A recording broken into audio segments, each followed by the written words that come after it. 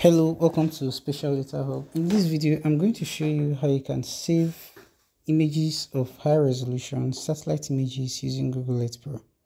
So here we have the features which we created. You might not need that, but if you want it, you can always create features and then save them here.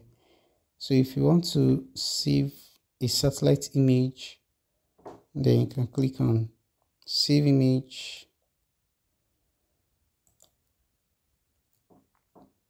Save image, and then it provides a number of editable and adjustable options. You can change your map options here if you want to adjust the styling.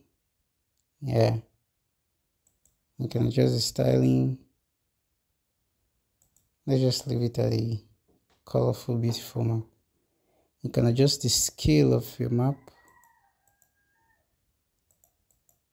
as the case may be, and then you can decide that okay, you don't want the title to show, you don't want the legends to show, you don't want the scale.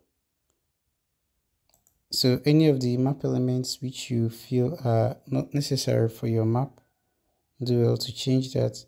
You can always save this configuration so that next time you just simply click on load configuration and it knows what you like already. So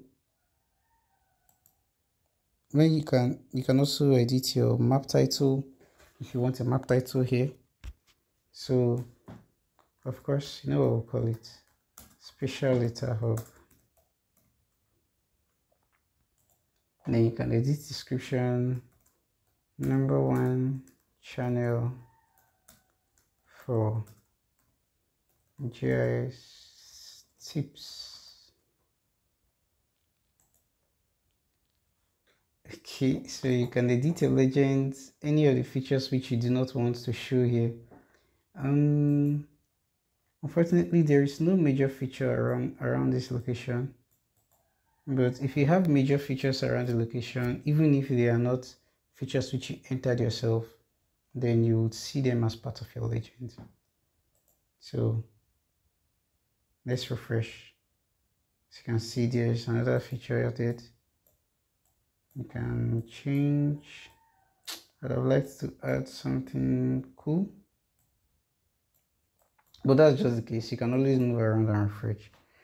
Then you can change the resolution to the maximum if you want the highest quality image. As you can see, when you change your resolution to maximum, you might need to increase the scale of your map to capture your legend and map titles, or you can adjust it to anyone which works best for you. When you're done with all of this, you click on Save Image. You can select if you want it as PNG or JPG. In this case, I just call it as a JPG. Then you select the name, Special Data Hub, and then save. It will take a little more time because this is a higher resolution image, but a lower resolution image will not take as much.